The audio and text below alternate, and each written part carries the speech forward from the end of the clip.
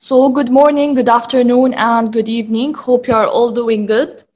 I'm Mariam Shref, a senior petroleum engineering student at the Lebanese American University, and I'll be moderating today's session. So it's my pleasure on the behalf of BioPetro SP Egypt and Arab Oil and Gas Academy to welcome you all to the first session of our online course, Artificial Lift Technology, which will be mainly composed of 8 webinars. This course will be presented by a notable distinguished speaker with an extensive experience in the oil and gas industry. I am sure that his collaboration will benefit all participants. So if you want to widen your knowledge about the artificial lift methods, this is the time whereby I advise you to give your full attention to his informative sessions to benefit as much as you can. Without any further ado, our guest speaker for today is Dr. Mohamed Ghareeb.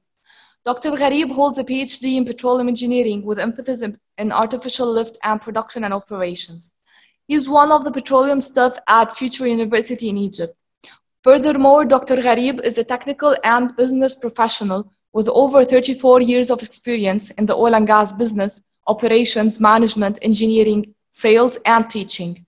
To highlight, he presided several positions at various international and service and operation companies, including being a vice president, director, and finally a general manager.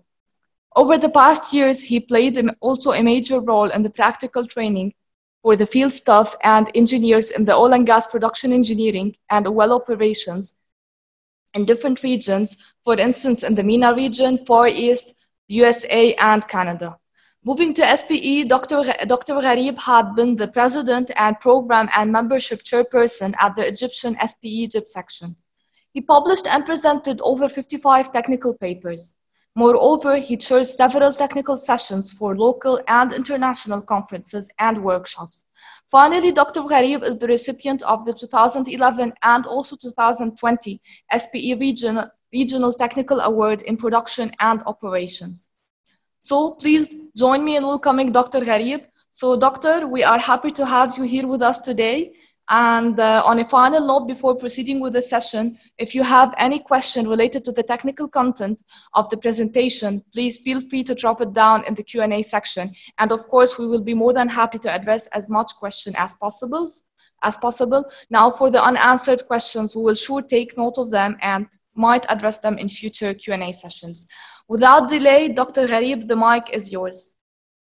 Thank you, Mariam. Thanks, Mariam, and thanks, Dr. Ahmed. Good morning, good evening, good afternoon. Assalamu alaikum. It's my pleasure just to start. This is one of the good topics, one of the very important topics about artificial lift technology. It will be just 8 lectures, 8 lectures is not an easy even to cover the artificial lift, even one subject of artificial lift.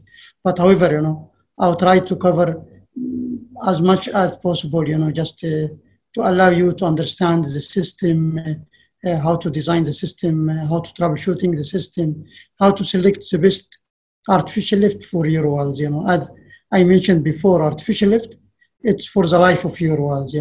We drill the wells and we are built the process and all the investment in order to produce oil.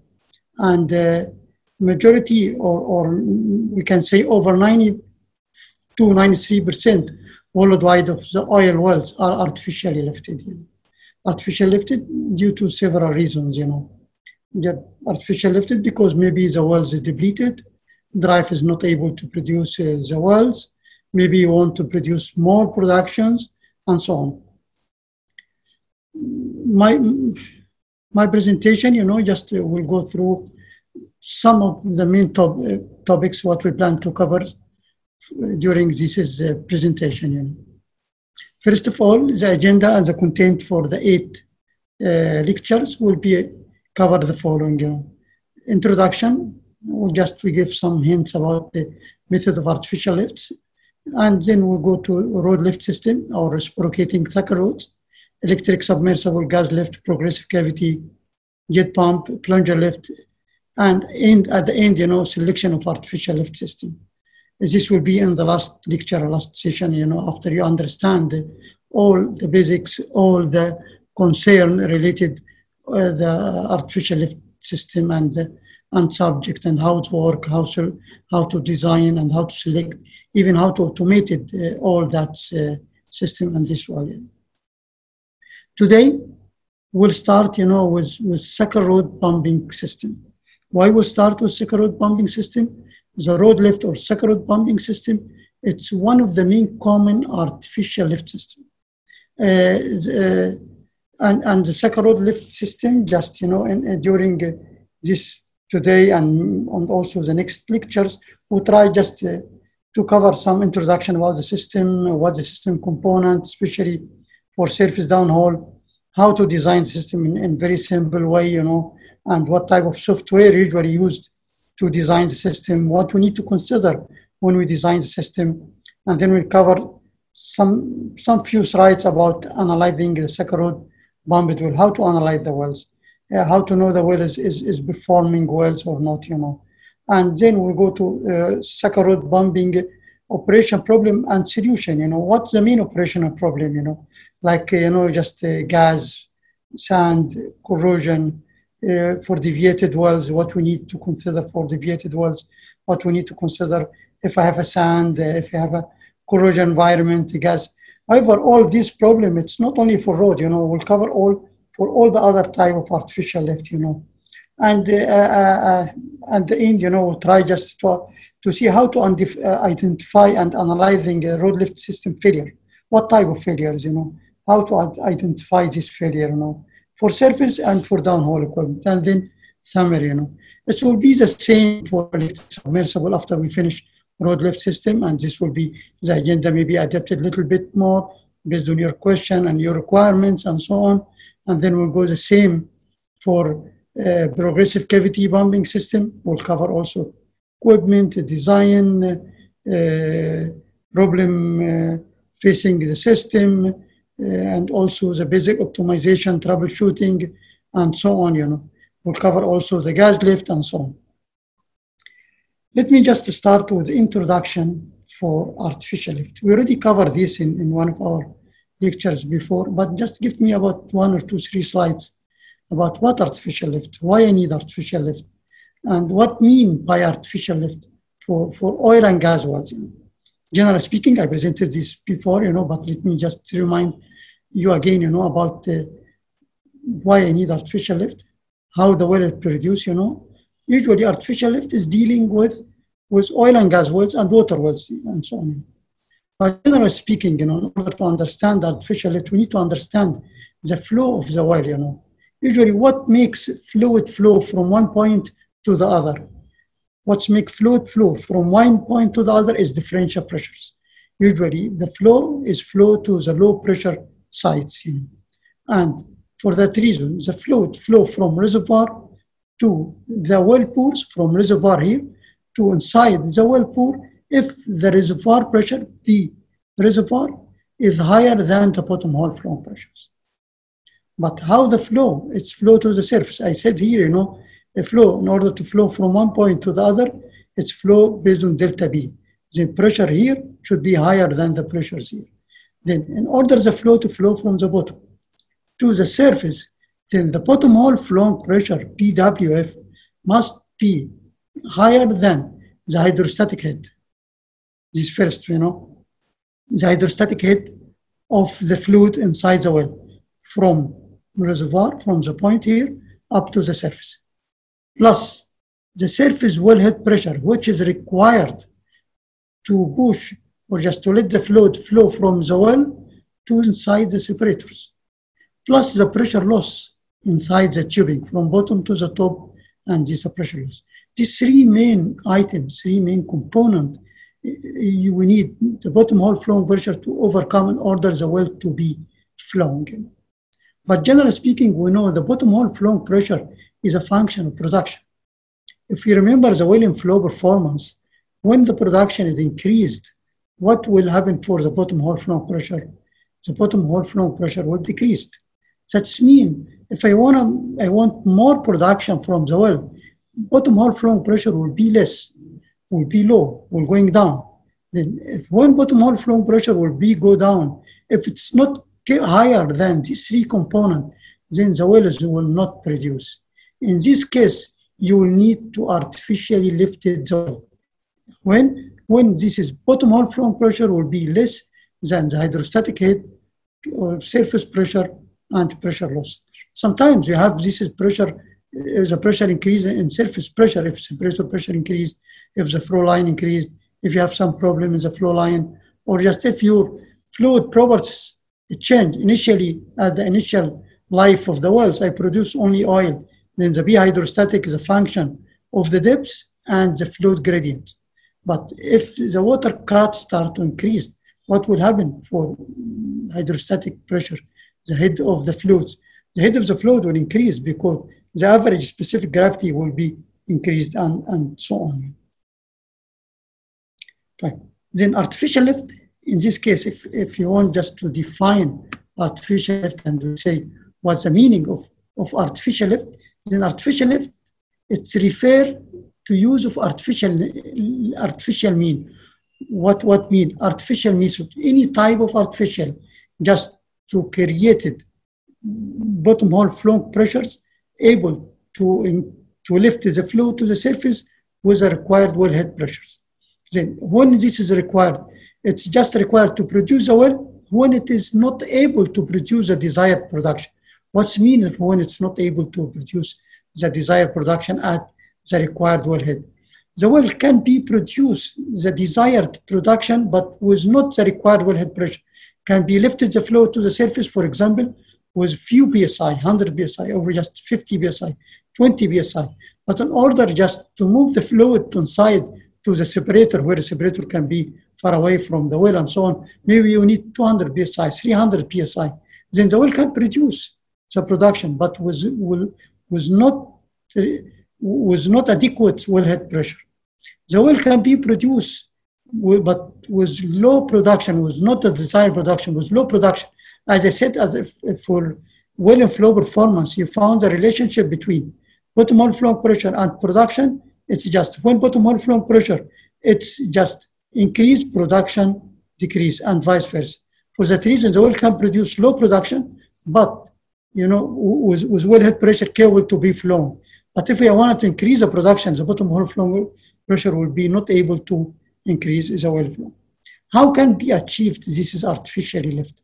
How can artificially lift the wells? Usually there is two main methods generally to achieve this is artificial lift mean for the well. First, to use just a device like a mechanical, like a pumping, whatever type, it's hydraulic, mechanics, electric, whatever. It's a device like a pumping system should be run inside the well. What this pumping section need to do for this well? How it's artificially lifted the well? We need from this device, the pumping system, two things. First of all, we need to decrease the wellhead pressure. We need to decrease the pressure against the formation, the back pressure against the formation in order to produce my target productions, object production, the desired production. But if I decrease the pressures, maybe the well not able to lift this flow to the surface.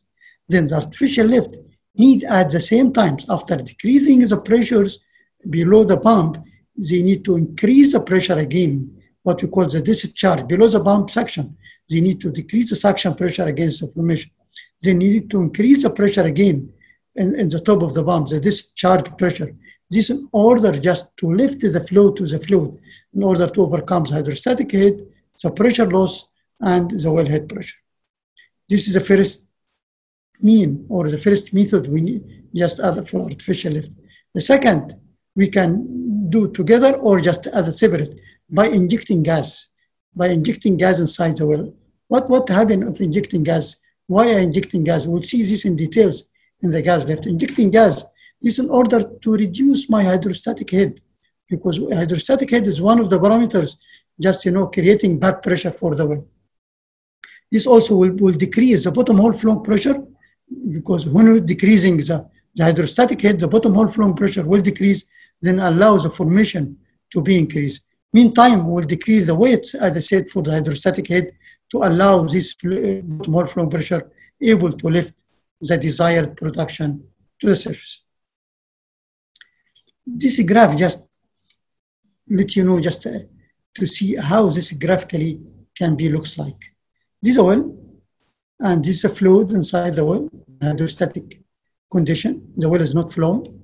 And if we are represent this by the depths, and this is the pressures, and if the static reservoir pressure is low and is not able to lift the flow to the surface, this is fluid, you know, and you have single phase fluid, then the fluid pressures will be not able to lift fluid up to the surface. It will lift fluid to up to a certain depth inside the formation and will be stopped because the pressure here is less than the hydrostatic head plus the wellhead pressure plus the pressure loss.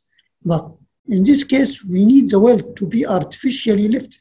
To artificially lift in order, just I need this curve to be lifted up and lifted up to lift the flow to the surface here. In order to do that, I need the pressure here to be higher. But these are reservoir pressures. It's not easy to increase the reservoir pressure here. Then I need an artificial lift system to take these pressures, you know, and just to increasing. In this case, the hydrostatic head not allow the well to flow because at that pressure, the well will be static and the fluid will be zero. Then also I need to decrease this static bottom hole flow pressure in order to allow the formation to produce. This well is static. Then if I run the pump or whatever mean of artificial lift here, you know, for example, at any depth in the well, just below the static fluid or dynamic fluid level, what will happen? First of all, this is device, I run a device here, pump or whatever system, it will decrease the static bottom hole flowing pressures to flowing bottom hole pressure to up to a certain limit, pre-calculated, you know, based on your well and flow performance and reservoir characteristics and other things, you know. When I decreasing this bottom hole flow pressure, the well start to be produced. But I decrease the pressure more. Then if I lift the well, in this case, it produce, even the wellhead pressure, the bottom hole flow pressure will not be even able to lift the well. They lift the well to up to a lower distance than the static bottom hole flow pressure is less. But if I run the device at that depth, at the pump sitting depth, what we call inside the well, what will happen for this pump? The pump, they will take this pressure, what we call pump intake pressure. At that depth, I run the pump. Then the pressure feeding the pump at that depth is this pressure. After I decreasing here and this lifting up to this distance, there is a pressure decrease because the gradient of the fluid, you know, creating some back pressure. Then in this point will be pump intake pressure. The pump intake pressure is taking these pressures, low pressure, and creating another delta B, increasing the pressures, more pressures up to a certain pressure, what we call discharge pressure. Pressure here able to lift this produced fluid to the surface with suitable wellhead pressure capable to produce to the fluid. This is just, you know, the shape of how the pumping system works. But if I run a gas or gas lift, how it's work? The gas, it will not increase the pressures, you know, discharge pressure. The gas will decrease the liquid, the gradient will decreasing the gradient of the liquids. Then the pressure here is based on the hydrostatic head. The fluid gradients here will be low. Then this pressure will be able to lift the fluid with the required wellhead pressure. And, you know, just I injecting gas instead of I run the pump and so on. Okay, we speak before that for artificial lift, there is two main categories of system, either mechanicals or just mechanical assist or pumping assist or to run device inside the well, plus gas injection or just using gas injection, any sort of gas, you know, can be natural gas, can be foam, can be, sometimes some people use air for shallow water wells and so on, or just plunger lift using the gas assist of the well and so on, plus the mechanical. We'll try just to speak about most of this in the next coming lectures, you know, and so on. Today, we'll try just to talk about one type, it's a road lift system. However, you know, since there is in the market different type of artificial lift and so on, for each type have a different type of application. For each type have a different capabilities. Each one have different capabilities based on well condition, based on the system, how it's running, based on the system, how it's creating the pressure, based on downhole pump configuration, based on the system configurations, the type of oil completion, the float component, and so on, And when you start, the first point when you start to select artificial lift system, you need to know at what depths I need to run my artificial lift. If you start to compare this type of artificial lift, you found each type can be run up to, for example, for road lift, up to 16,000. Yes, there is a people run deeper than this, but it requires a special design. Can be run shallow? Yes, can be run shallower than this. 16,000, it can be the maximum recommended, BCB 12,000, maximum recommended. Gas lift 18 and more. Plunger lift 19 and more can be reached 2021. Hydraulic lift, hydraulic piston, positive displacement, or jet pump, or PC, or electric submersible pump. Why is it have a limited in depth? We'll see why we'll start to talk about each system separate. We'll try to know why each system have a limitation in depth. Why I'm not able to run a road lift system, for example, for 20 feet or 25 feet. Why I'm not able to run PCB deeper than this, and so on. Maximum production, how much I can produce as a maximum production for each system. For example, if I have a field and this field, its characteristics was high producer wells, high volume wells, 10,000, 20,000, 15,000.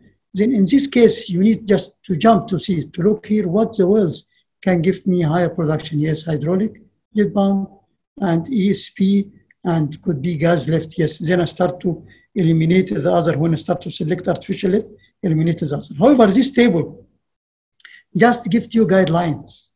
When you start to select, when you start to want what type of artificial lift can work best or better for you, then you need just to go here. What is my concern in the field? I have in my field corrosion problem, corrosion environment. I have H2S, I have CO2. Then I must go here. What's the best artificial lift? It can be handle corrosive environment. Can be plunger lift, but plunger lift is limited for production. Then, okay, what's next? Yes, gas lift. Yeah, gas lift can be good and excellent, but my wells is limited for gas. There is no gas. Then I go like this, until I reach to the best artificial lift, or one or two, and then I start to see a second criteria. Same for solid gas. For solid with gas, can be solid with gas, can be solid with corrosions. What type of fluid you have? API gravity. It's heavy crude oil, ultra heavy crude oil, light crude oil, ultra light crude oils, or what type of crude oil I have. Then this artificial lift can tell you it's what's the better, what's the recommended. It can work in different, for example, gas lift can work for API 14, 15, but the efficiency will be low, and will not work as you expected, and so on. What type of surface, for artificial lift, usually artificial lift run for the well, and from time to time you have some problem, downhole failure, or just you need to change the downhole configuration because the well configuration or the well condition changed and so on. What type of surface I need? I need to do. I need to have to do this surface or to replace the equipment and the well, because the surface is a function of the cost, operating cost. For example, if I have a wells can be produced by plunger lift and also by road lift wells. But these wells, it's in remote area, in remote areas, in case you have downhole failures, what I need to have for road lift system in order to repair the downhole. For road lift, I need either workover or pulling units. For plunger lift, maybe you don't need nothing. The well catchers, it can help you don't need nothing. What if I have gas lift? The gas lift can be small wire line and we can use. Then you need also, after you selecting the artificial lift based on your parameters, your depths, your fluid conditions, and so on, to see, okay, what's next, what will be my operating cost, which will affecting more on operating cost. For example, I found in my wells, the hydraulic jet pump can be work and ESP can be work. At the end, for all these parameters, at the end I need to compare. If for jet pumping system, if there is a failure, what I need to repair, how much cost will be for each repair and so on, what will be the failure frequency and so on for this one. This is just the guideline for you for each artificial lift type. Finally, you need just also to compare system efficiency. If you look here, you found different number for system efficiency, and you will surprised someone who say artificial lift or gas lift. It's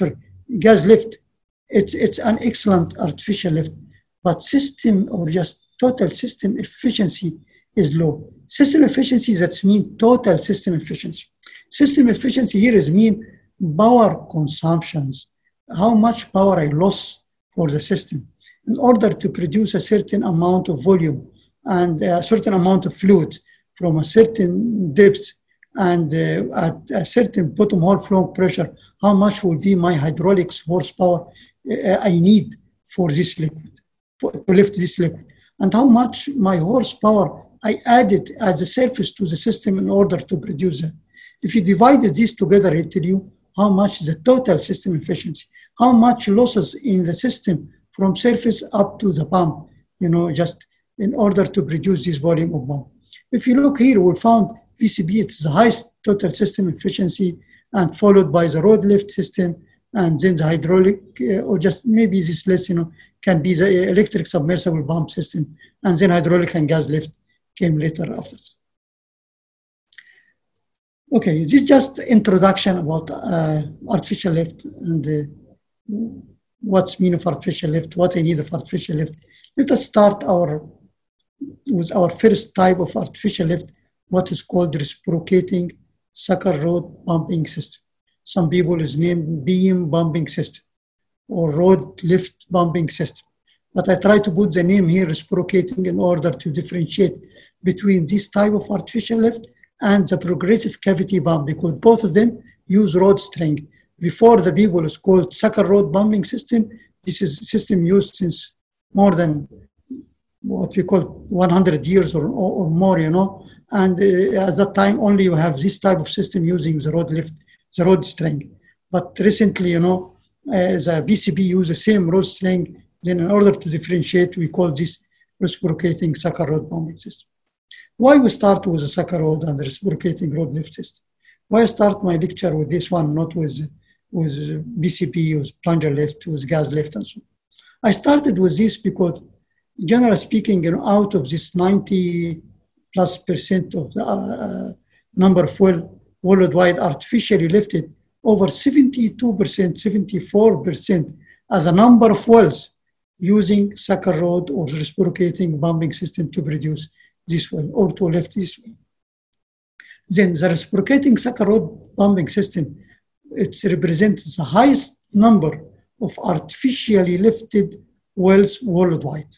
And the majority you can find in the United States and in Russia, and also in the Middle East. There is a lot of companies, a lot of area using this type of artificial lift. What you called is reciprocating or beam pumping system or sucker rod.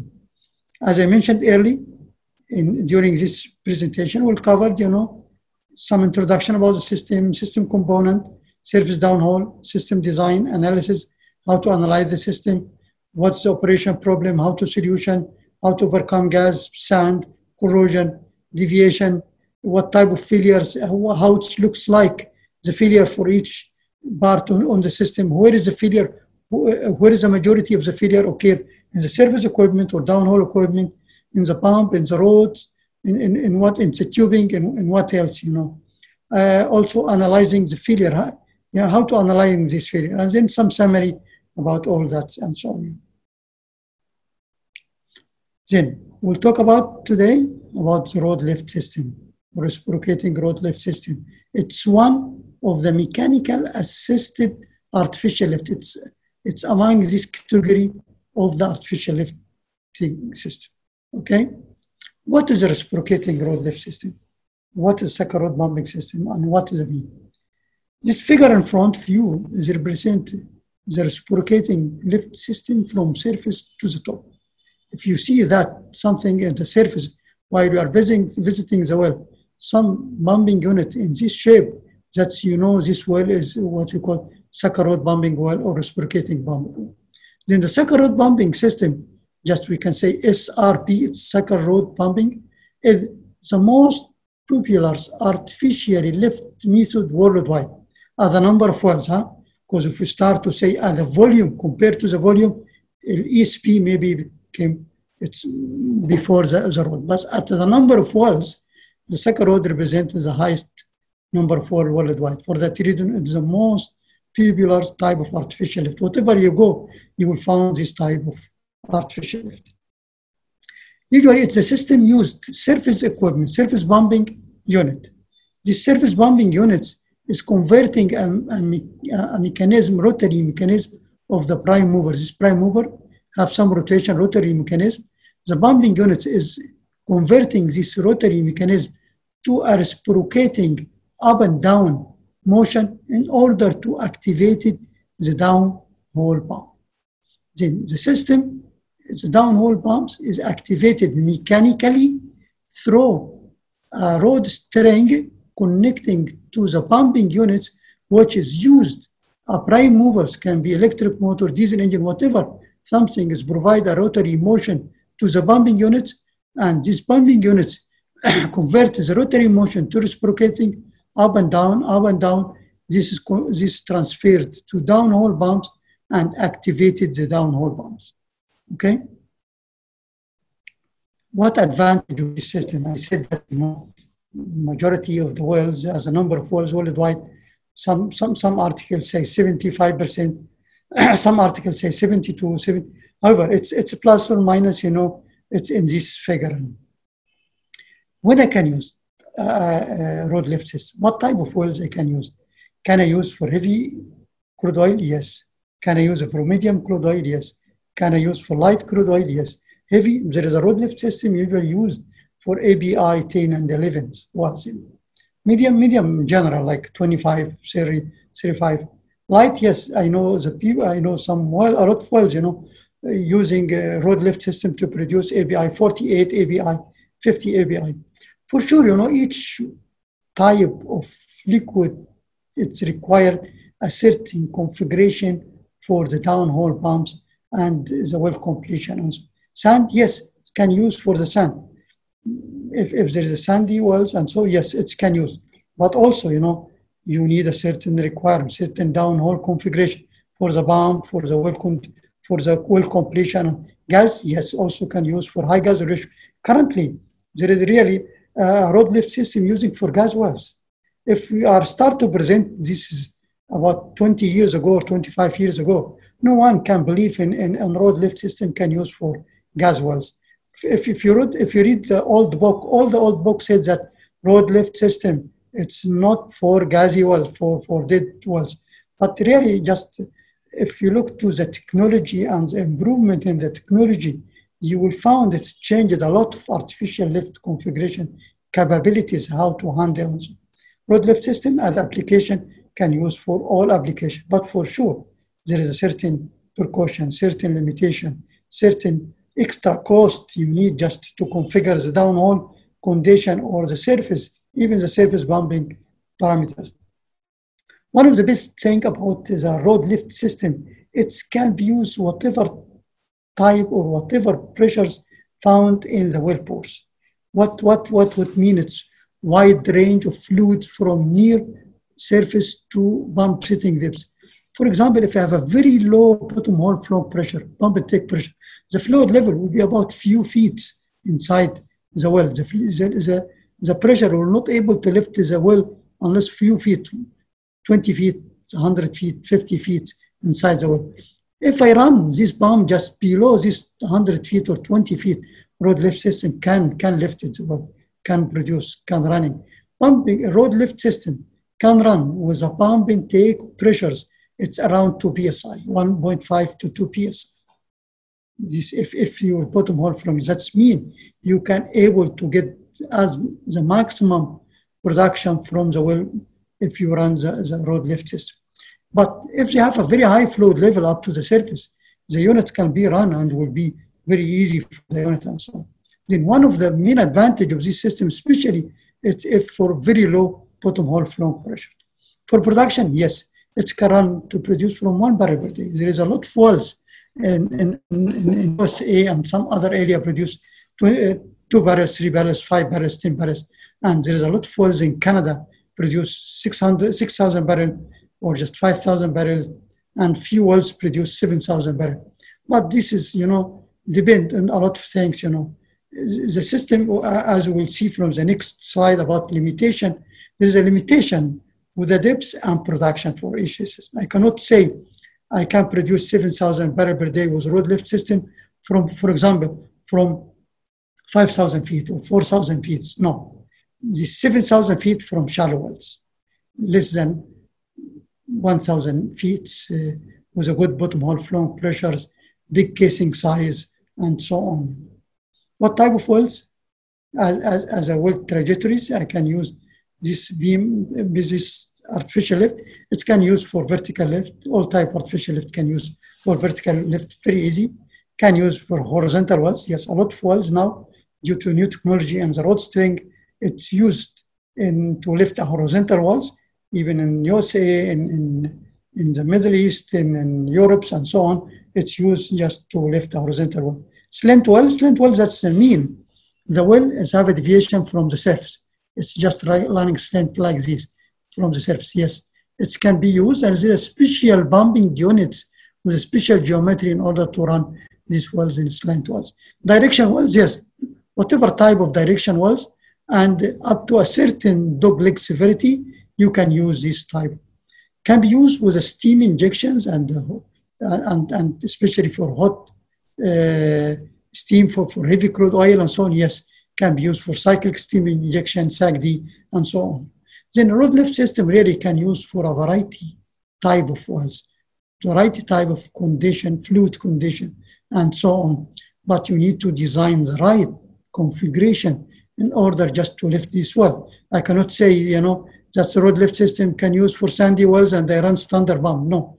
If I say sandy wells, then there is a certain precaution in downhole pumps, even in the parameters, in running parameters. We'll see later on if I have a sand, what I need to consider when I design the pump and so on.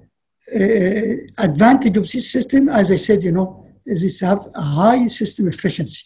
The percentage between the input power here and output power here, it's quite good. The total system efficiency can be around 50, 55, can be reached to 60 in some cases. Then the horsepower losses are not much. However, it's not the highest system efficiency compared to the other artificial lift. It's the second one after the progressive cavity. Since the system is very easy, simple, and have a lot of controls, optimization control is available for surface and downhole equipment. And it's very easy. What mean of optimization control available? That you can control surface equipment, how it's running in order to reduce the well based on bottom hole, change in bottom hole condition, based on change in fluid properties, and so on. One of the good things about this one is economical to repair and service. It's very simple, and the field guys can repair and service the pumping unit without it required to the manufacturing or the service company. They can do all in the field. And even, just the repair or just the repair maintenance is very, very cheap. For example, if you have any failures in downhole pumps and you pull the downhole pump and you repair in the fields, the repair cost can be around $1,000, $500, because the downhole equipment, downhole pumps is very cheap. And one of the best things in this artificial lift system that the majority in the capital investment in the surface equipment. One of the things when you compare artificial lift, you need to compare CAPEX and OPEX. CAPEX, the CAPEX for the asset equipment, OPEX, the operating equipment. For the artificial lift, try to compare how much percentage of CAPEX I paid for the surface equipment, how much percentage of CAPEX I paid for the downhole equipment. For road lift system equipment, 75% of your CAPEX you're paid for the surface equipment, and 25% for downhole equipment. And we say 95% or more for the failures of artificial lift system. Usually it's happening downholes. Then your surface equipment under your hand, under your eyes, easy to maintain, stop to see if there is a failure. You repair. You don't need the surface rig, you don't need the surface boring units to repair the surface equipment. But if you have any failure downhole, you need a surface rig and so on to repair. It's a positive displacement, strong throwdown. Positive displacement, that's mean, in each stroke, they displaced a certain volume of fluid, a volume of fluid. They displace a volume of fluid, and then run hole displays the same volume of fluid, and it's not affected hydraulically, as hydraulically is not affected by the back pressures, not like the ESP bombs, the centrifugal, and so.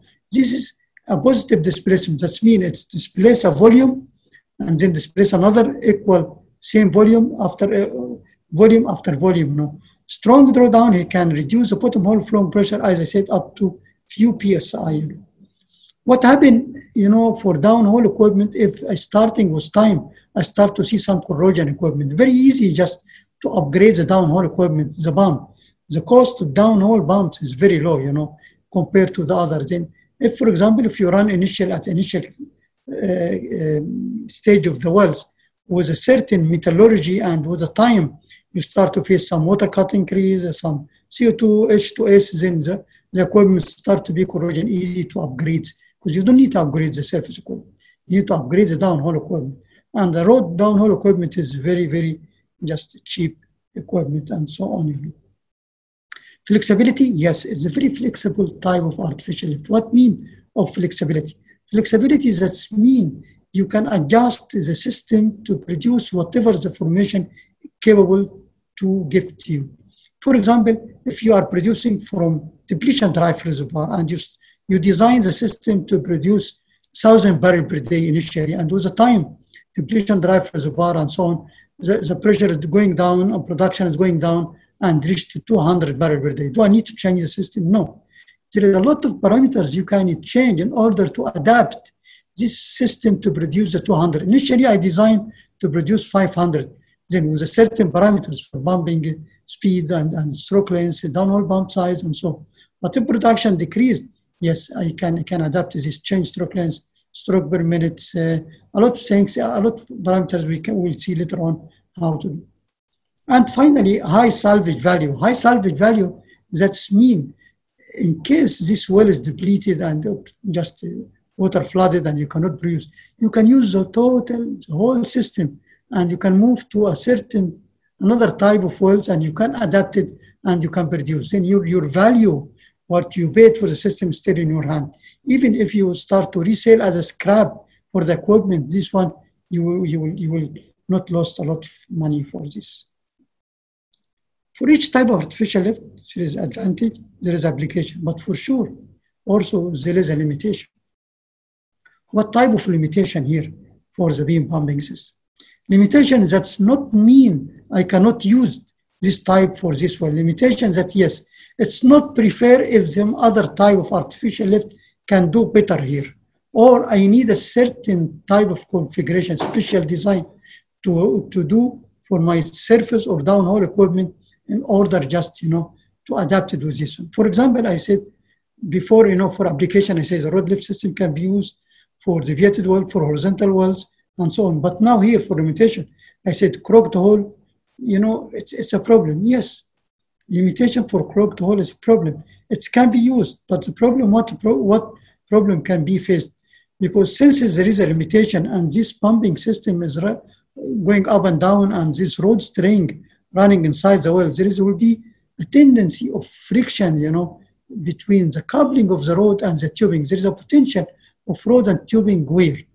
But in that case, if I am running or just design my system to run deviated wells or horizontal well, then I need to consider how to reduce this wear. What type of downhole configuration? From here, as I said, the design, special design, we'll see later on how to select the best for your well. Yes, there is a limitation for that. There's a potential of wear. What else? Gas. Even for application, I see road lift system can use for gas lift. But gas reduce volumetric efficiency for all type of pumping system, for all type of artificial lift.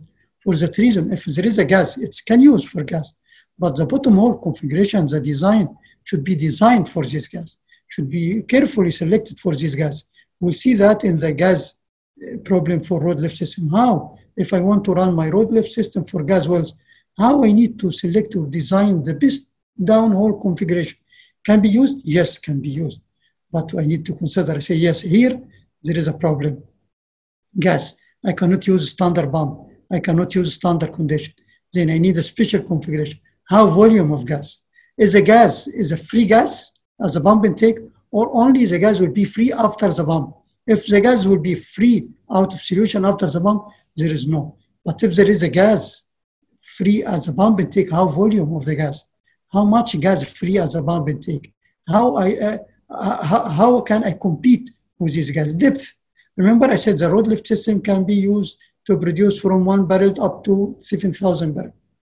But 7,000 barrels, it's not from deep wells, because the depths, there is a limitation with the depths. Road lift system can run to 16, 17,000 feet easy, no problem for that, and even more. But there is some limitation with depth, because when increasing the depth, the length of this rod string will increase. When I increase the length of this rod string, this steel, or even if it's fiberglass, the weight of this rod string will increase. The capability of the rod as a tensile strength and so to lift the rod below it will be also have a certain capability, will be decreased and so on. Then with the depths, I cannot lift it more rods, or I cannot lift it more fluid, because with the depths, the volume of the fluids and the volume and the weight of the fluid, the weight of the rod will be increased. For that reason, with the depths, I need to decrease the pump, because the fluid load for the road lift system is a function of the pump size. If I decrease the pump size, for sure I will decrease the production, because the production coming out of the road lift system is a function of the pump size. One of the pump size. When the pump size increased, the production increased. But when the pump size increased, then the load will be increased. Then I cannot produce high volume using road lift system from deep wells. I cannot use, in the town and in the area, and because it's a big equipment as a surface, and there is some concern about environmental concern about leaking from stuffing box and so on. Even due to the weight of the pumping unit and the size, volume, for offshore will be very limited to use in offshore. There is a very few pumping units used for offshore, but smaller one and very limited, and so on. There's a potential of tubing wear. Yes, there is a potential of tubing wear if there is a friction, if there is not designed very well, even for vertical wells. If I not design the road lift system, or my rod string and my tubing completion type in very good ways, in very right ways, then there's a potential for tubing wear and so on. Okay, let me now just walk you through the component, system component. I will go step by step with you with the surface component, because if you understand the surface component, you will understand the system, you will understand how to select the system, you will understand how to select the right size of your equipment, you will understand how to compete this system, you will understand how to analyzing your system. Then please try to understand very well the component of the system, and based on that will be very easy after that for you to know the problem and to select the best type of equipment for your equipment. I will start with downhole equipment, and the first part in downhole equipment, I will start with a well completion. Because the first completion, you are first point, you need just first point to design for artificial lift, what type of completion I need to run in my wells before the rig is moved. For the workover rig is moved or just rig is moved, what type of completion I need to run. In order to understand what type of completion we need to run, I need to understand what type of wells, what type of equipment I need to run inside the well, what type of well I have, and so on. Generally speaking, for the road lift system, there is a certain component you will find in most of your completion. You will find in tubing, you need tubing. Even if sometimes some people, where very shallow wells can produce from the casing. In this case, we consider the casing a tubing, but the majority, let us to say 90 plus 95% plus of road lift system is using produced from the tubing. Then the tubing, I need to select what type of tubing, what size of tubing, what grade of tubing I need to run, inside this well. Second, sitting nipple.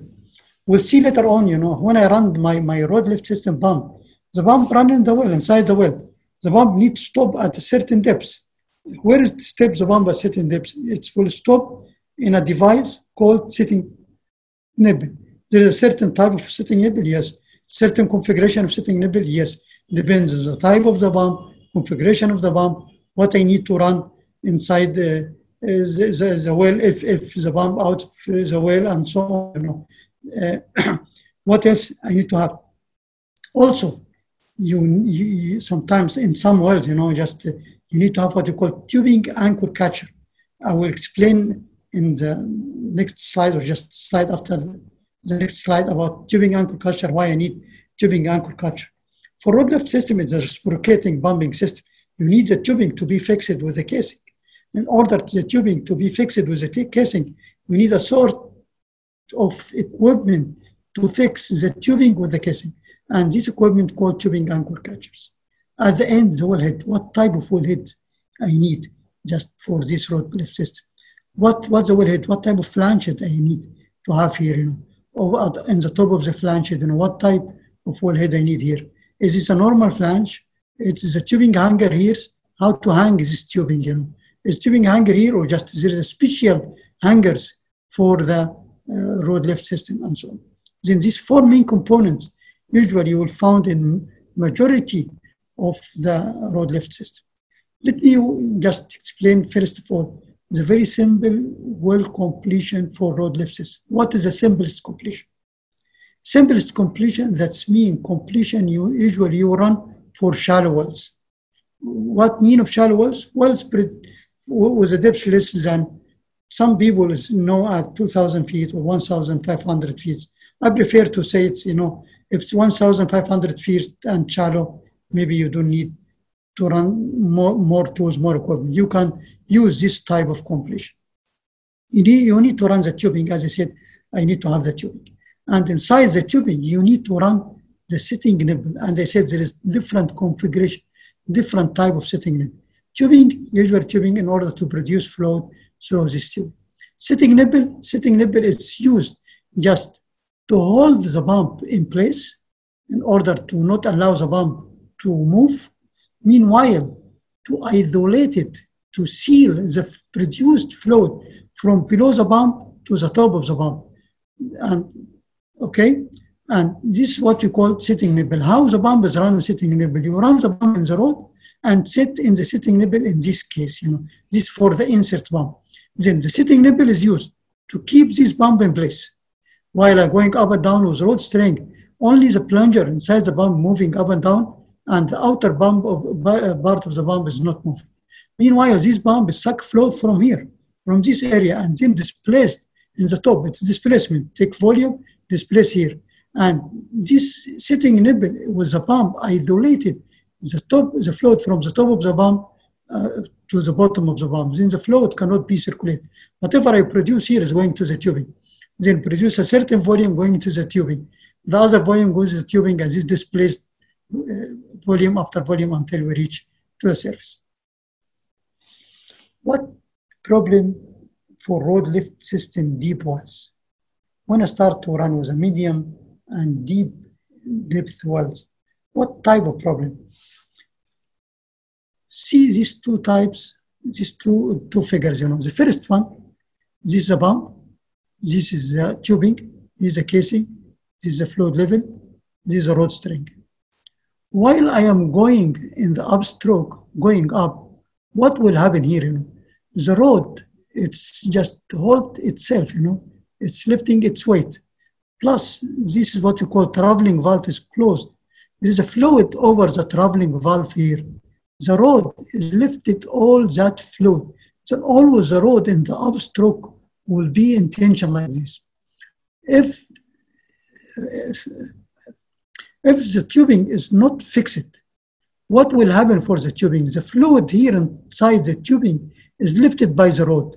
There will be no fluid just effect on the tubing. The tubing will be contracted. What will happen for the downstroke? When you start to go downstroke, you will look here, you know, this traveling valve, it's open, and standing valve, it's closed. Standing valve is a part here of the tubing. Then all this fluid load is transferred to the tubing.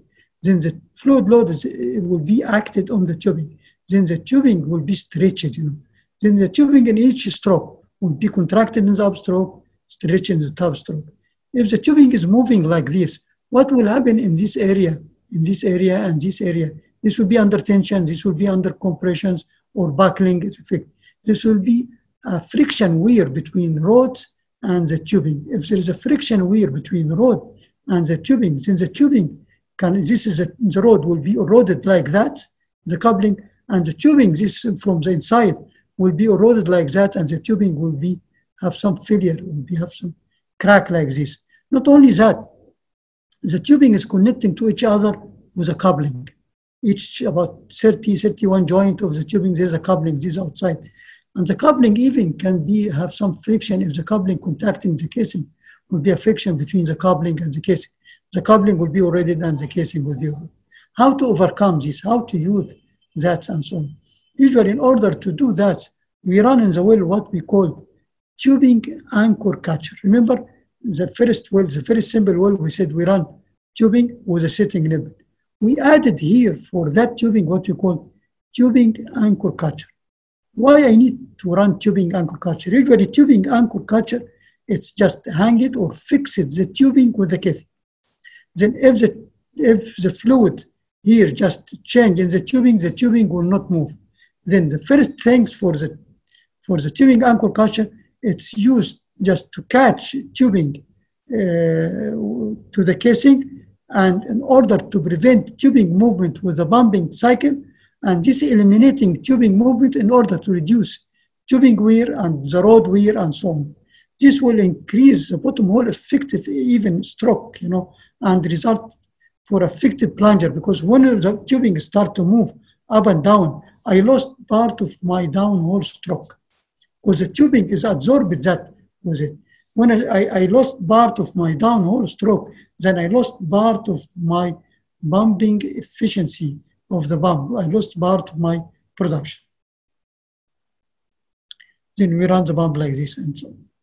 There's a certain type of completion usually, you know, it's not common, but it's used in a lot of areas. I saw, you know, some people say, okay, what happened if you look to the previous completion here, you know, you have this formation and the fluid come from some formation to the tube.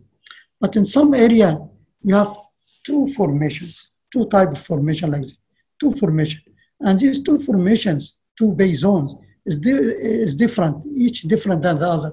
And it's not an easy to open the two formations to produce commingle together. Either different in pressure, different in a lot of things, you know. There is VAR department say, okay, I cannot produce these two zones together. I need to produce these two zones separate and so on.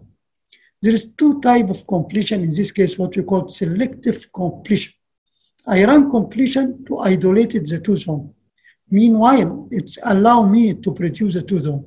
Either produce the two zones commingle without each zone effect on the other, or just to produce the two zones just, you know, separate. If I want to produce one and test it, or just if I want to use isolated zone and produce the other one zone, I can use that. How this completions looks like here.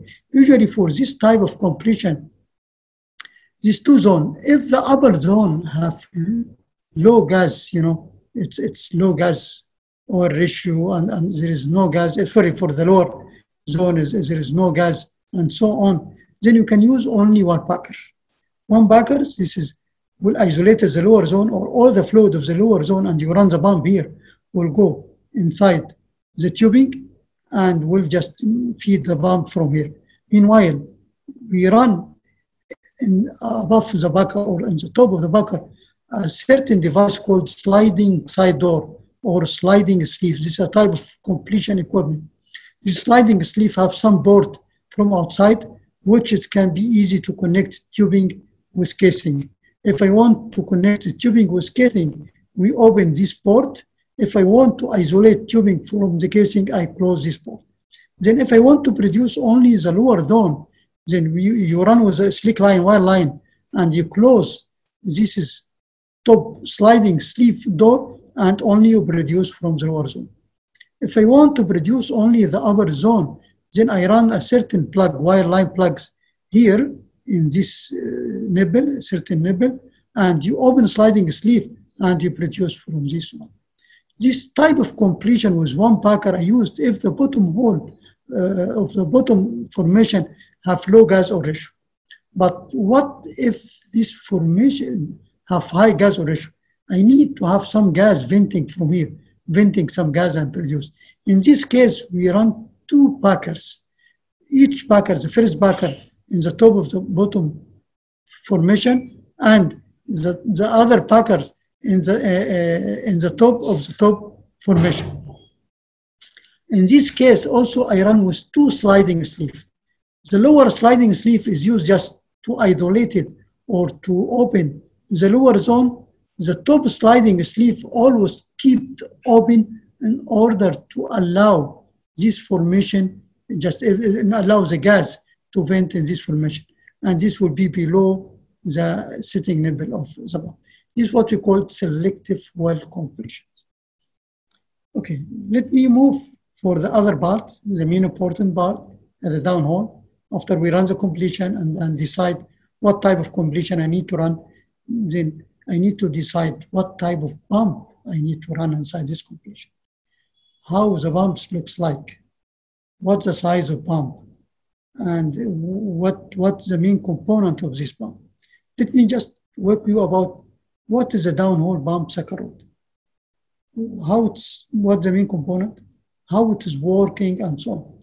Remember, the pump, for each type of artificial lift, it's the heart of the system, especially for the positive displacement pumps, especially also for some type of pumps like ESP and so on. But however, the pump is the heart of the system.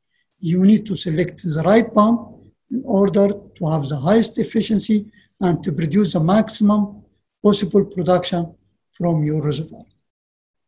What is the function of the pump? Remember, I said before when we start this lecture, what I need from artificial lift. I need to decrease the bottom hole flow pressure and increase the discharge pressure of the pump. It is the same function of the pump. The pump is doing this function, is decreasing the bottom hole flow pressure to allow producing the desired production. Meanwhile, increasing the pressure of the well pool fluid to enable it to flow to the surface. This is the main function of the pump. How to use pump, how to configure my pump in order to achieve these two function. It is the key how to select the pump configuration. Okay. Before I go in the pump, how it's working and so on, let me just tell you what is the basic part of the pump. Yes, the pump is the heart of the system. But for the pump, if you look to the pump, there is almost more than 20-25 pieces. But among of these 25 pieces, there is 5 main parts, like your car, you know. You have the engine, you have the wheels, you have some main equipment in the car, but there is a nut, there is a piece here and there, you cannot count. For the road lift system, there is 5 main basic parts. Each basic part has a certain configuration and you need to select carefully in order to have the best performance of the pump. What this part and so on, you know. First, it's the pump barrel. What is mean of pump barrels? The outer diameters, the outer sides, outer parts of the pump. The pump barrel is a pressure containing chamber for the plunger. This is just to contain the pressure and the flow. The only pressure and the flow containing chamber for the pump. The second part is the plunger. The plunger is moving inside the pump, you know. All these parts, I separate to 2, all these parts, while you are running in the well, will be inside this pump. So going up and down inside this pump. The plunger is used to provide fluid seal and carries fluid seal and carries the fluids, you know, because the plunger sense is moving up and down, you know, and also is holding the traveling valve. Moving up and down is moving up against the hydrostatic head. The hydrostatic head, the fluid from the pump to the surface. And below the plungers is the pump intake pressure, delta L, low pressure. This plunger is used to seal this hydrostatic head from discharge pressure in order not to allow the fluid just to back and create another back pressure of the pump. Sorry, this is a traveling valve. And yes, this is a traveling valve. Traveling valve is ball and seat. It's a check valve, one-way valve. It's open from bottom to the top, and open by delta B and closed by change the direction of the fluid, If I have a fluid below the pump with a certain pressure able to lift this ball up a little bit, then the fluid will be flow and pass around this wall. Then hold well pressure during upstroke and open to allow plunger to fall during downstroke. Then upstroke, this traveling valve, this pole will be closed, which is moving against the flow to hold all the pressure in the tubing in the upstroke. While we start to go down, when we start to go down, this traveling valve will be open, which allows the plunger to fall inside the pump and just the flow to displace to the top of the plunger. Standing valve is the same configuration of the traveling valve, but it's vice versa. It's open when traveling valve is closed and closed when traveling valve is open. While it's going in the upstroke, traveling valve, this will close because it's moving against the hydrostatic head. While I'm going in the downstroke, standing valve is closed because, all the fluid is acting over the standing valve. But in the upstroke, standing valve will be open because the pressure below standing valve will be higher than the pressure below the traveling. The last piece of part is what we call this area, which is connecting either in this area or sometimes in the top of this area, what we call hold down assembly. What is a hold down assembly? I put different picture here for hold down assembly and so on. The hold down assembly is used to hold the pump in the sitting nipple. Remember I said the pump, when we run in the tubing, the pump sit in the sitting nipple. What is hold the pump inside the sitting nipple is the hold down assembly, one of these devices. One of these it's when it's connecting to the bottom or the top of the pump, it's hold the pump inside the sitting nipple for the insert pump and the standing valve for the tubing pump. Meanwhile, act also as a sealing element, because remember, I said the sitting nipple with the pump or the sitting assembly with the pump, it's required to hold the pump in place and seal the fluid from the top of the pump to the bottom of the pump. What part of the pump it's doing that? It is a hold down assembly. Is there a different type of hold down assembly? Yes. There's some cup types. The sealing will be cups like this one, plastic, rubber, Teflon type, like this one, like this one, like this one, and so on. Or mechanicals. There is no rubber, or will be mechanical like this one, or just like this one. Mechanical, that means this is steel or brass. It's metal to metal seal. Here the seal is rubber to metal. Here's metal to metal seal. Each part have a certain type of application, certain type of function, and so on. But sometimes I need to run the well in the tubing for a certain condition while there is no sitting nipple. No sitting nipples. And how I can stop the pump in the tubing and why I need to run the pump inside the tubing if there is no sitting nipple. Sometimes if you have a hole in tubing, have a problem in the tubing, if you have a problem with the existing sitting nipple, and you need to rerun the pump and so on, or just as well, what we need in order to not avoid just loss of production, waiting for workover, you can temporarily running the wells using a special design, special part, what we call insert pump anchor. This insert pump anchor, like a mechanical backers, it's connecting here instead of this sitting nipple to the bottom of the pump here, and you run inside the tubing at a certain, at any depth you need it, and at that depth with a certain type of mechanical reciprocation and rotation for this one, you can open these slips and you can open this rubber and you can hold the pump in place. How the pump is working and what is the pumping cycles and so on. Remember, for road lift system, we said in the upstroke, I have this traveling valve, this standing valve, this plunger.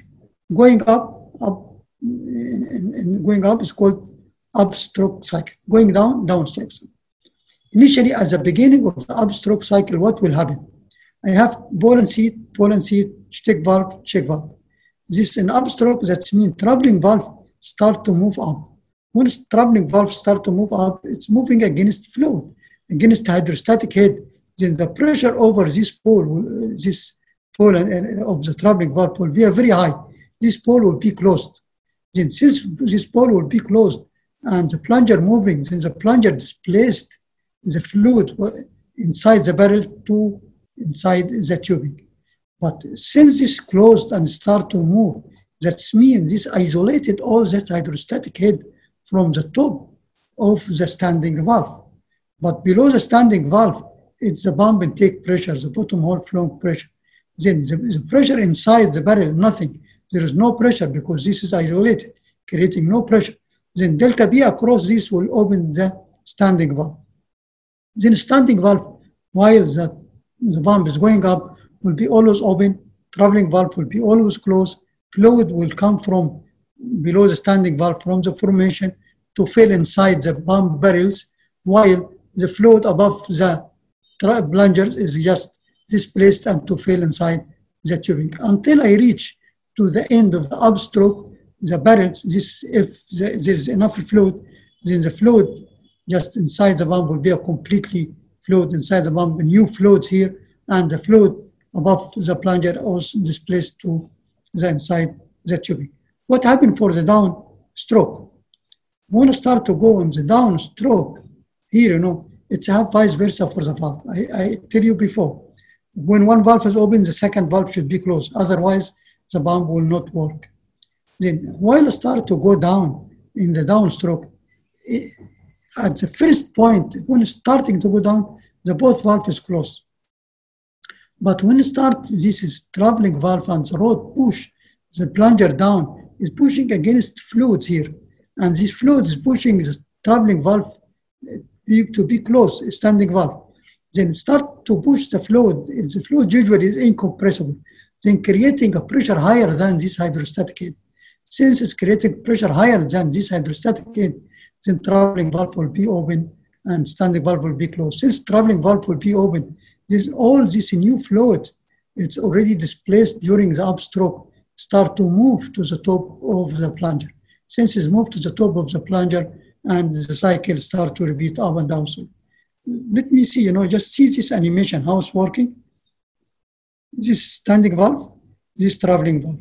Here standing valve start to be open upstroke like this. Traveling valve start to open downstroke.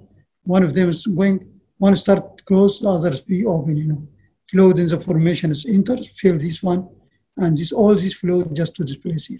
This is the main animation of the pump, how the downhole pump is working and so on.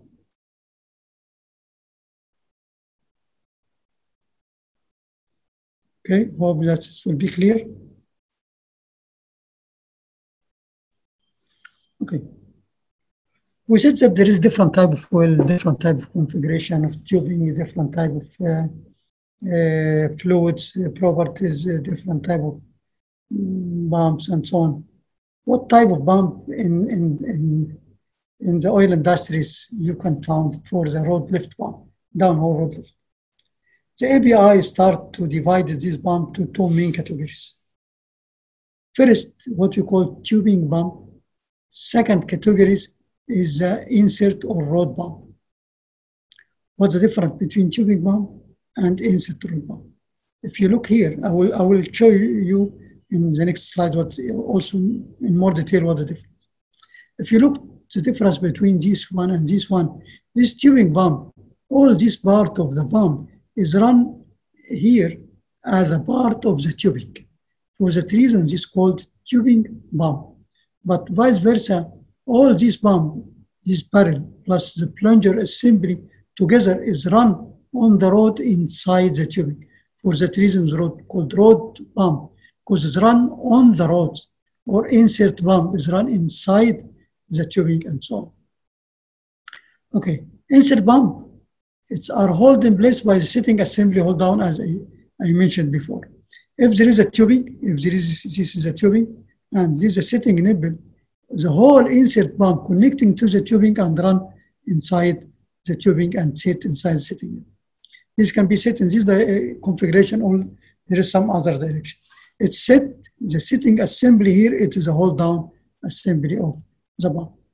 There is two type of this is insert bump or rod bump. The two type, what we mean, the bump can be set from the top or the bump can be set at the bottom. What means the bump can be set at the top or the bump can be set at the bottom. This is the same completion, you know, tubing, sitting nipple, tubing, sitting nipple. You have two type of bump. If the sitting assembly at the top of the bump, we call top anchor or top hold down bump.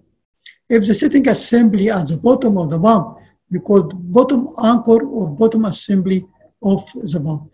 The top anchor or top assembly of the bump, the whole bump run inside the tubing on the rod, but the bump is sitting at the top. Then the whole bump barrels and the whole part of the bump is passing from the sitting nipple, and only the low upper part of the bump will be in the top of the sitting nipple.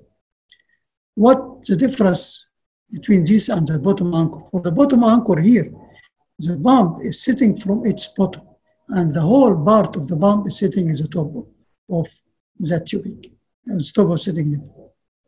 Why have these two different type of bump?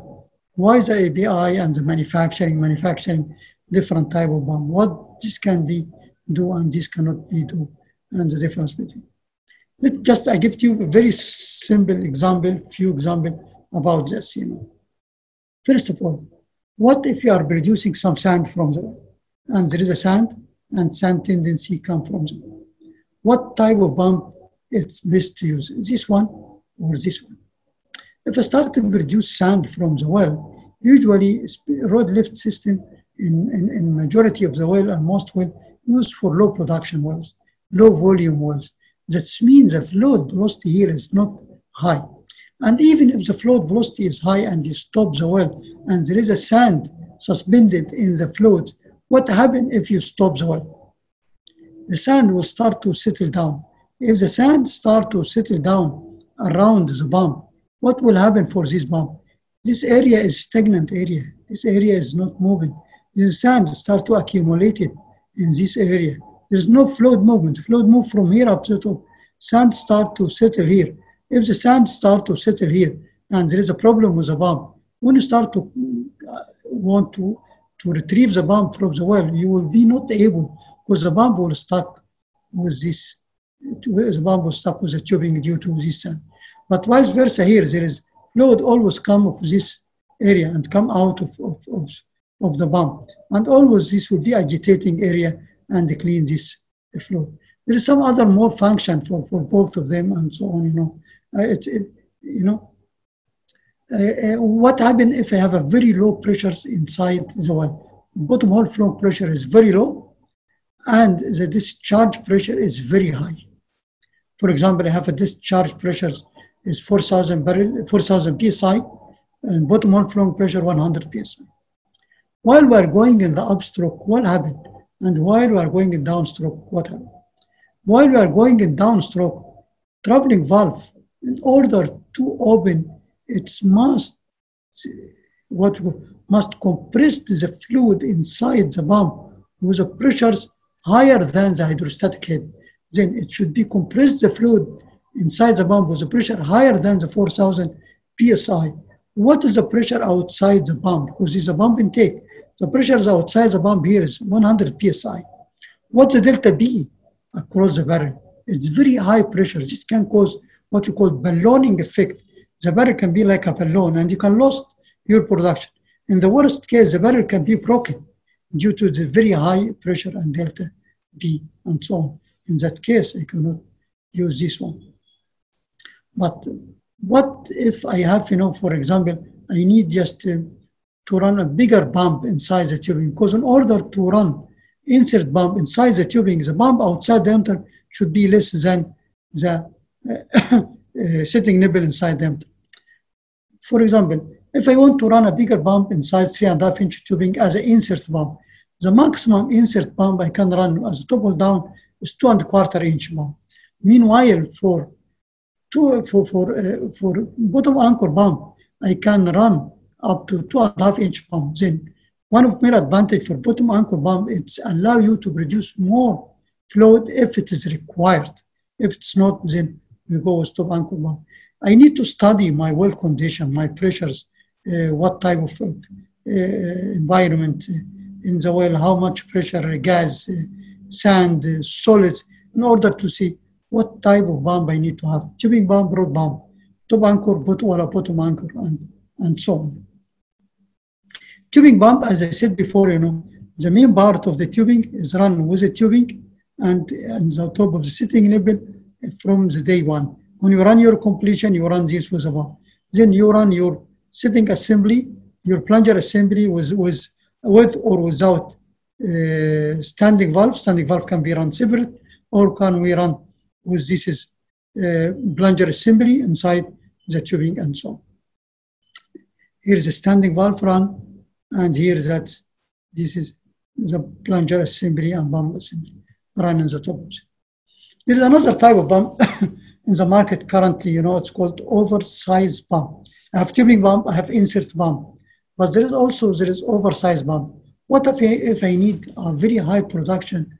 It's more with a capacity, with more the tubing pump capacity.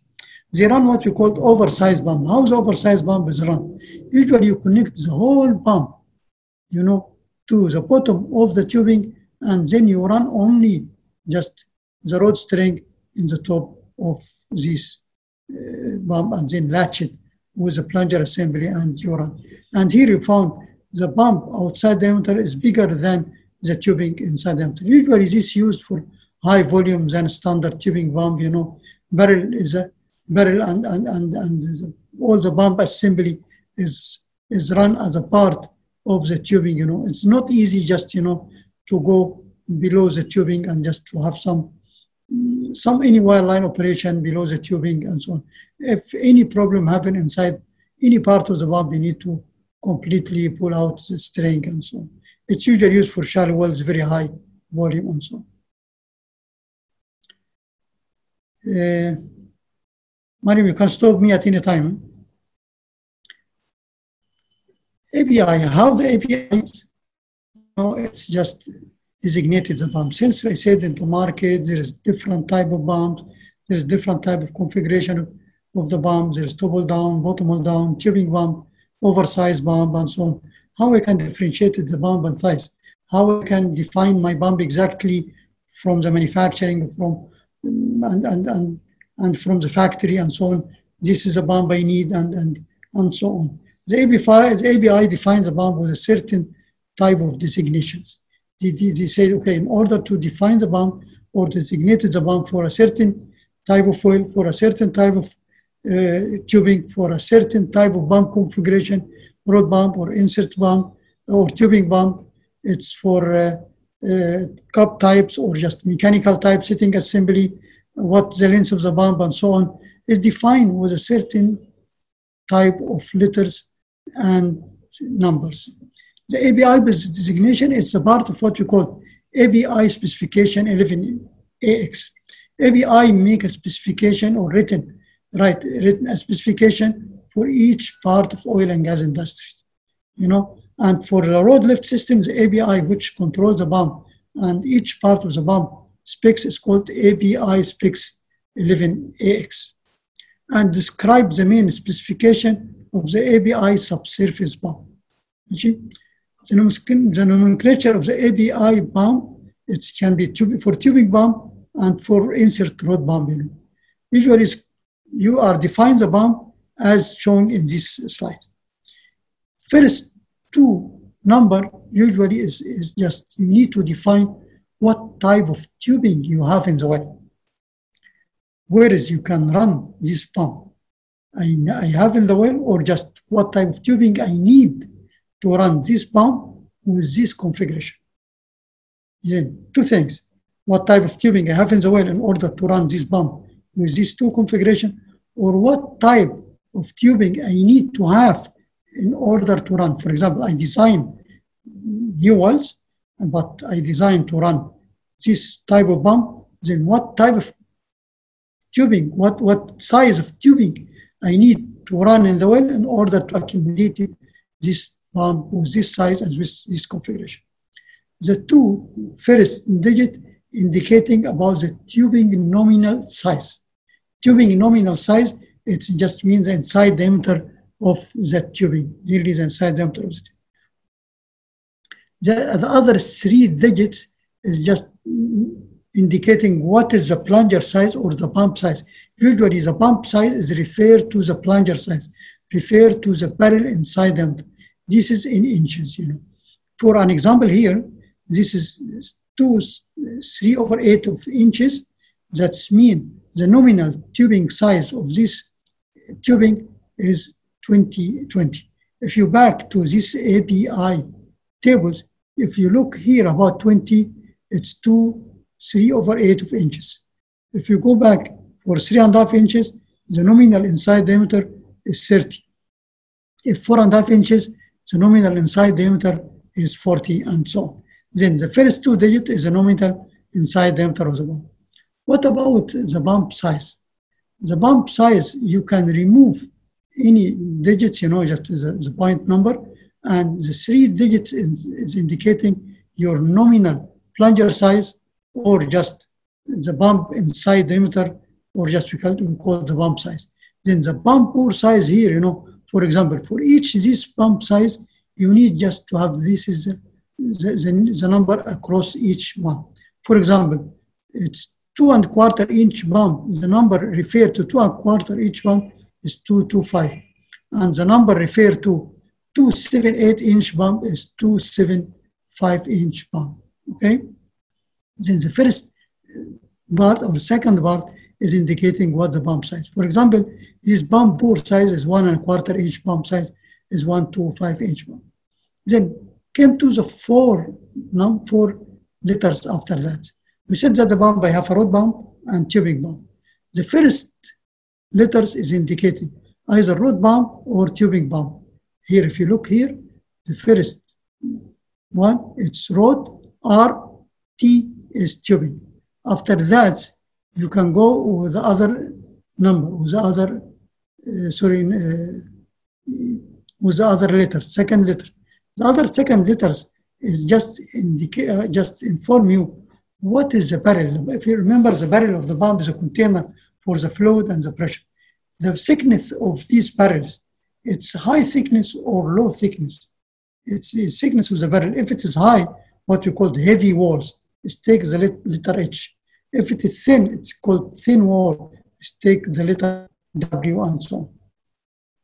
After that, this pump, you know, remember we said that there is a cup types or mechanical types pump.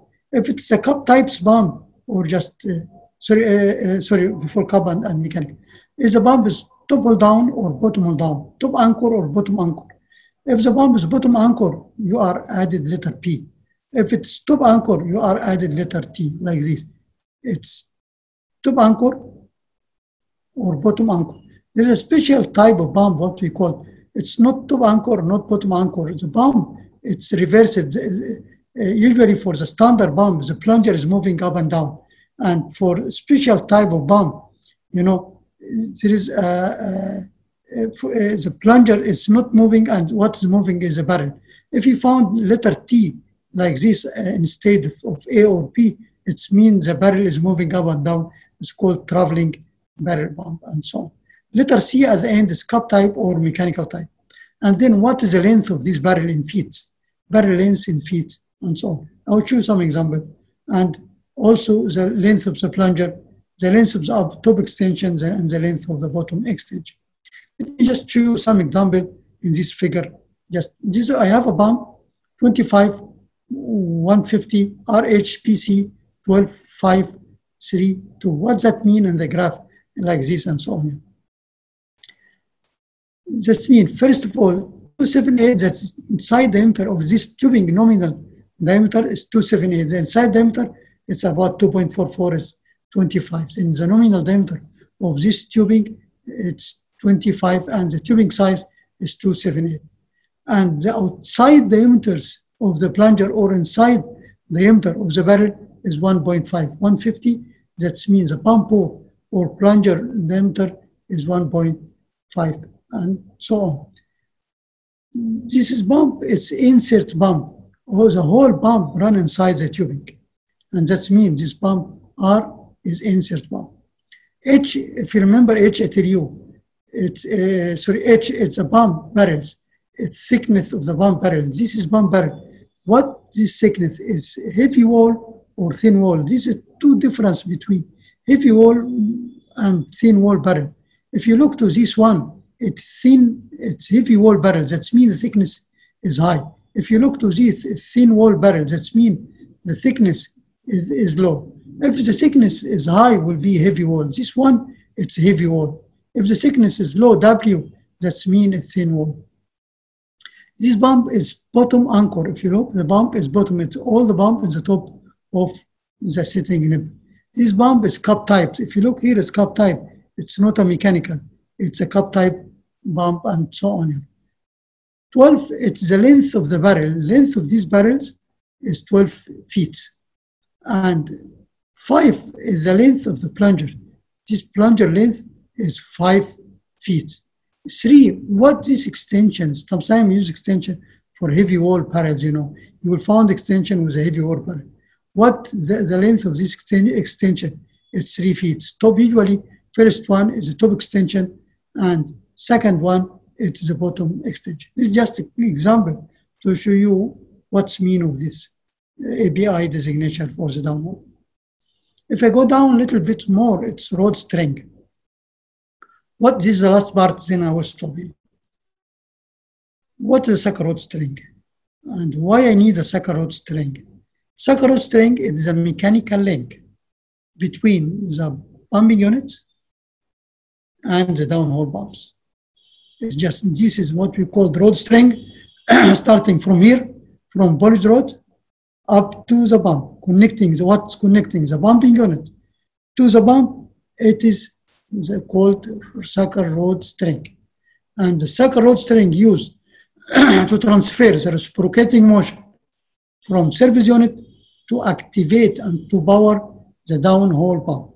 What I need to consider when we design this rod string, I need to consider many factors.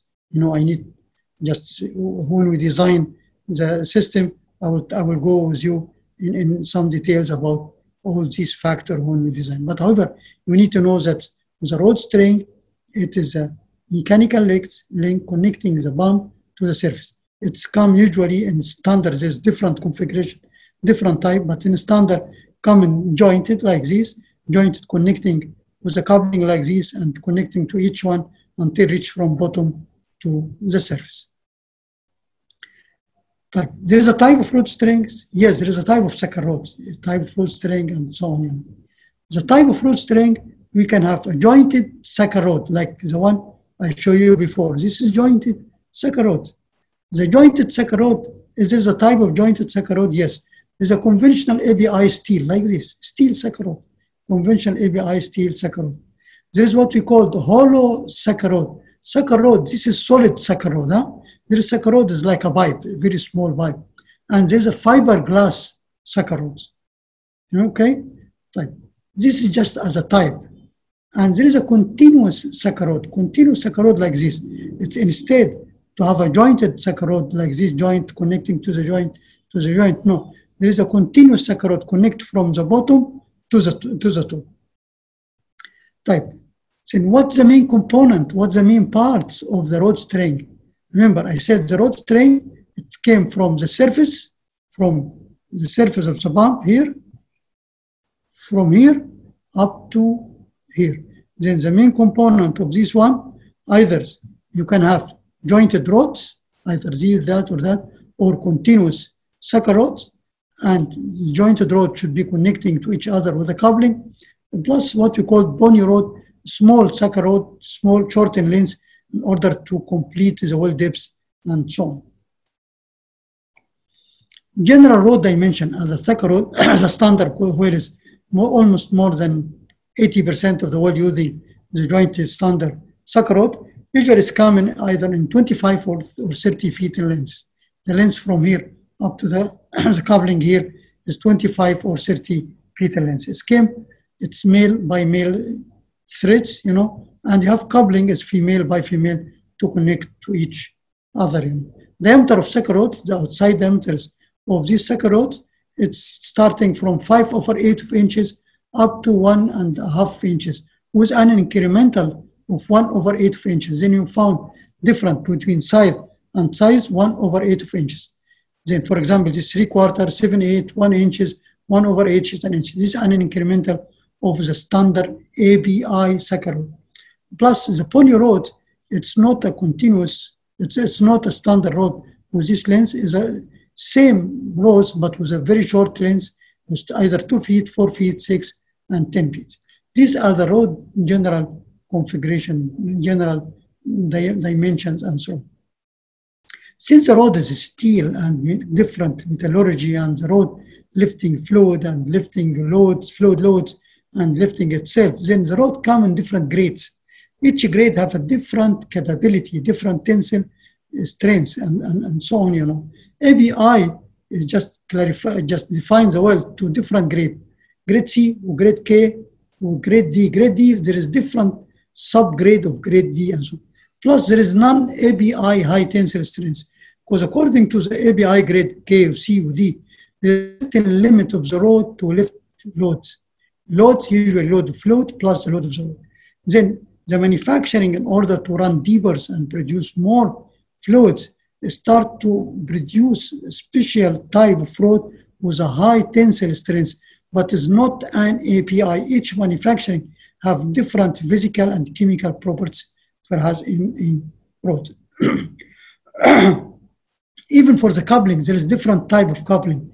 Depend on when I need to use a coupling, what type of well, what type of completion, what type of fluids, and so on, you know, what the size of the tubing and so on.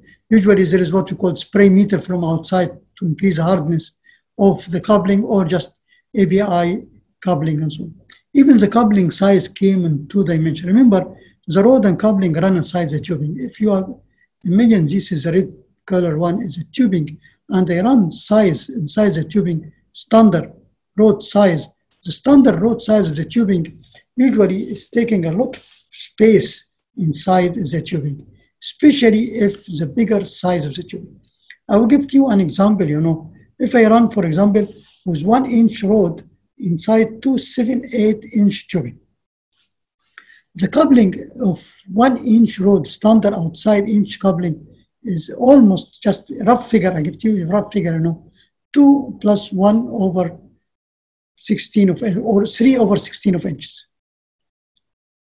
And what's inside the diameter of the 2 7/8 inch tubing is 2.44. Then the clearance here will be a very low clearance. There is a tendency or just potentials of coupling to be weird to contact the tubing. And also for the fluid to flow, to pass from this one, it will be a very high pressure loss in this area. For the reason the manufacturing, he said there is an alternative for that, what you call slim hole coupling, with a smaller diameter and the same tensile strength, as you know, but little bit could be expensive and have some less physical purpose. This is just an example for the slim hole coupling and all size coupling and so on. What else in the market if I need to run more in the well for the rod and rod types and so on? There is what we call fiberglass saccharode. The fiberglass saccharode is a special saccharode. It's the same like the other rods, but with a special physical and chemical properties, you know. Usually we use fiberglass saccharode if I have 2 main problems in the well, or just one of them or 2 together. If I need to run for very deep wells and I have very high load of the rod string, in order to reduce the weight of the rod string, then I need just to run with what we call fiberglass rod string. Rods are lighter in weight than compared to the other. You know, elasticity, you know, due to its own elasticity, the design of the rod string, sometimes, you know, if I run a very high speed stroke per minute, can increase my bottom hole stroke with what we call over travel or under travel, and so on. And also for corrosion, the fiberglass can withstand very high, can withstand for corrosion. It's compared to the steel saccharode, and so on. But really have a lot of disadvantage, like the cost, like the stretch, if the road is running under a very high load, you can have a very high stretch with a slow speed. I can lose a lot of my downhole stroke, this road I cannot run in compressions and so on, If the road is broken, it's not an easy to fish this road and so on, The fishing is very hard and so on.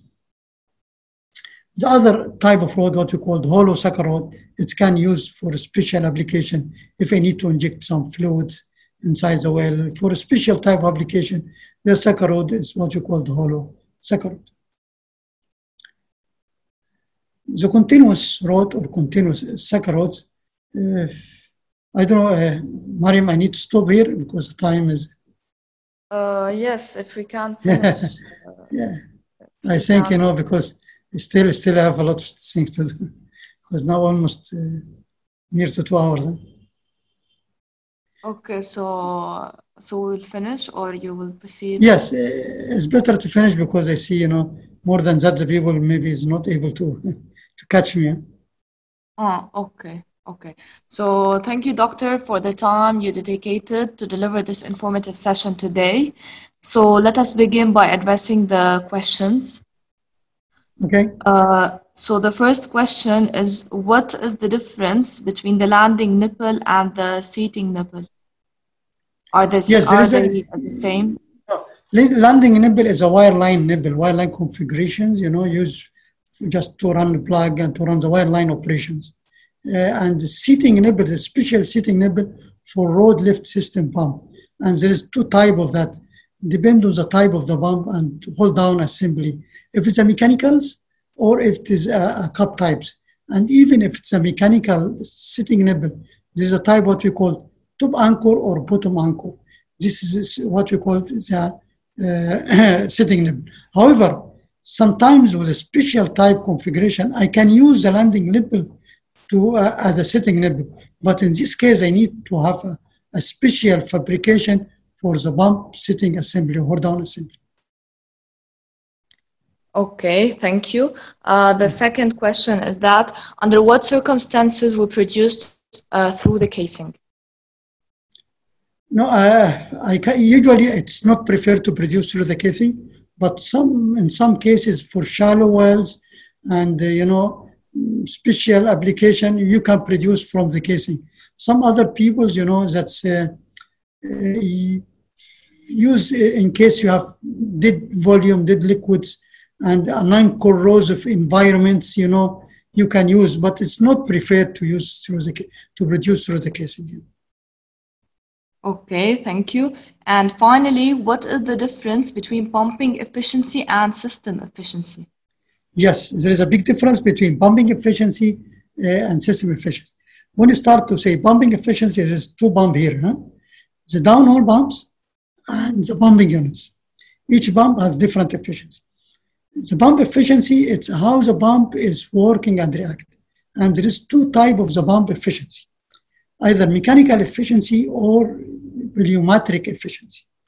Mechanical efficiency, if some part of the pump is not performed as per design, then I start to have some leak, some flow not working, the valve is not working, and so on. This is a pump, is lost part of its efficiency. Volumetric efficiency, that's mean I run the pump to produce a certain volume, but there is a gas, inside the pump and occupy it a very high volume or a certain volume of the pump. Then, for example, I designed this pump to produce 1,000 barrels per day, but the volume of the gas, it's about, for example, 250 barrels. Then the pump only lifting or just working to lift 750 barrel liquids. In the volumetric efficiency here, 75%. But the total system efficiency, that's mean, it's a power. I consider here about the power and loss. Total system efficiency mean When I start to run the pump, this pump run as a displacement, downhole displacement. This pump is just run and displace downhole, for example, a certain volume of flow rates, certain volume of liquids, 100 barrel per day. How much pressure the pump is creating to lift this 100 barrel per day to the surface. It's, for example, a certain pressure. Then I calculate how much the hydraulic horsepower. This is a useful hydraulic horsepower. For example, it's 10 horsepower. Then, in order to produce my fluids, the horsepower, it's just the pump required just to lift, it's 100 horsepower. But at the inside, in order to operate the system, I need the motors. I measured the horsepower at the motor, at the current and volt. I found the motors. It's used, for example, it's 20 horsepower. Then the total system efficiency is 10 over 20. Whereas I lost, this is 10 horsepower. The motor, in order to run themselves, it's required some horsepower. It's losses inside the motor. Like when you start your car, you know, if you run your car and without moving, the car consumes some gasoline. When you start to move the car consumes more gasoline. And the motor, it's also rotate the pumping unit. And the pumping unit, in order to rotate and go up and down, it's consumed some power. There is a losses inside the pumping unit. The road itself, there is a losses across the road with the friction with the road and the tubing and so on. Then the total losses from the input power of the motor up to the output power from the pump is what we call total system efficiency. It's clear or? Yes, clear. So thank you again, Doctor, for joining us today. So this session has been recorded and it will be uploaded soon on Pyropatra's YouTube channel. So you can kindly subscribe if you want to get our latest updates. Webinars for this course will be held every Thursday and Tuesday, 5 p.m. Egypt time. Some key reminders before closing up.